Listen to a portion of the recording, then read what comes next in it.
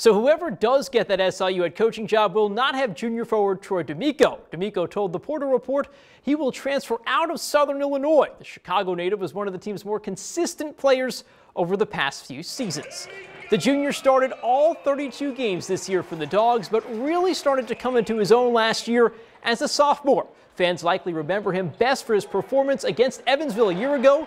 Troy was sharp in that game from three-point land in specific. He also had a monster dunk that could have easily made SportsCenter if it didn't. D'Amico averaged 9.3 points per game and nearly 4 rebounds per game this year alone. He was always kind to us when we wanted an interview. We wish him well, and we'll certainly keep you posted on where he lands.